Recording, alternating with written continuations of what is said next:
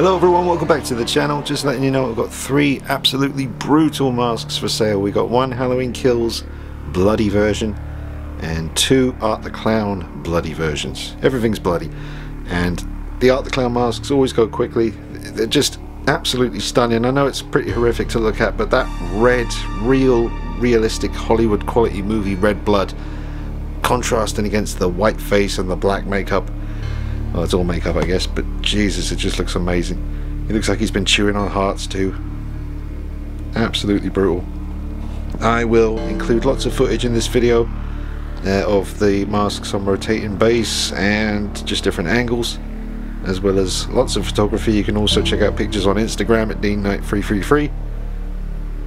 But they're absolutely brutal. If you want to get one of these, or all 3 of these if you're a player, you can get in touch with me via email at deank333@hotmail.co.uk. Best way to get in touch with me is the email.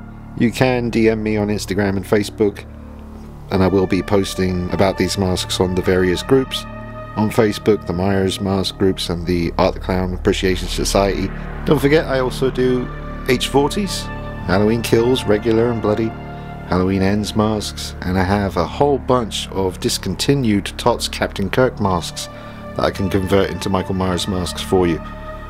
And I'll be doing more Art the Clown soon as well, but they are selling out so fast. I had to get the bloody versions from Mad About Horror because there was no clean in stock for a good while now.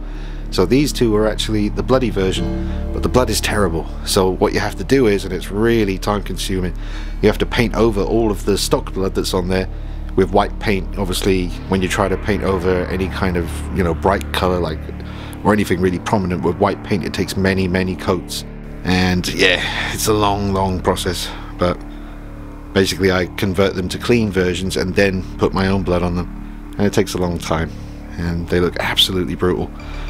I keep saying that, but they do. Absolutely savage. The blood is just disgusting, and it will always look like that. It will always look fresh and wet. Very real. Very creepy when you're wearing it. Now obviously we've got 2 different paint jobs here. You know, I think there's a bit more blood on this one. Like on this side of the face I added a little bit more blood spray, whereas this one's a little bit more clean on that side. So I guess if you're after one in particular, you can refer to one as the extra bloody version. Yeah, first come, first served. Absolutely really proud of these. I still don't have a bloody Art the Clown mask for my own collection. I need to work on that at some point. But I really like the Halloween Kills bloody version from the end of the film. I also don't have one of these for my collection yet, and this one's really tempting, but no, I'm going to let this one go. And the other 2 Art the Clown mask as well. That just looks so real. All you need is to put that on, because obviously I've cut the eyes out and repainted the whole mask. So when you put this on, your eyes are there, and you literally, it's such a great sculpt. It's such an accurate looking mask, and with the realistic blood, it's just ridiculous. Come October, you're going to be freaking a lot of people out with one of these. Absolutely brutal. But enjoy the rest of the video, folks. Drop a like on it for me. Enjoy the music by Whitebat Audio over the top.